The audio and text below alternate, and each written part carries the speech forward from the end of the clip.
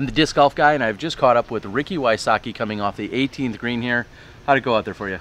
You know, I did good on the front nine. You know, I came out, you know, with I think 3 out of the first 4 birdies, and you know, so I was doing good after the front nine, and you know, got to the back nine and let up a little bit, which you can't do at this course. You know, mentally, I just, you know, I didn't give it 100%, and you know, the course, if that happens, the course will definitely take advantage of you, and that's what happened to me on the back nine.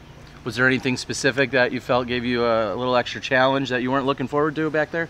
Well, you know, my mental block, I think that's the biggest thing you got to get over here at the USDGC with all these ropes. You know, it's all, you know, most of it's mental with, you know, just convincing yourself and that you got to, you know, give it 100% all the way till the last putt at 18. And this round, you know, that was all that happened is I let up mentally, and I'm just looking forward to not doing that the next 3 rounds. All right, and you finished with a 5 under par, a 62.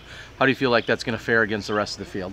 You know, it's clearly not going to be winning, but you know, it's a good starting round. You know, I didn't shoot myself out of the tournament. You know, and that's, you know, I like, you know, here at the USDGC, that's really important, because you know, if you don't get off to a good start, you can really kill your momentum the first day. So I didn't completely kill my momentum, and I'm glad to post a half decent score. All right. Well, this morning's round was relatively early compared to the final 2 days. Is that going to be any kind of difference maker for you? You know, it was definitely a little chilly, and you know, I ended up still birdied hole 1, so it didn't affect me too much. But I'm looking forward to teeing off in the warmer weather. All right, that's Ricky Wysocki, 5 under par. He's going to be able to relax the rest of the afternoon. We'll catch up with him tomorrow after round 2.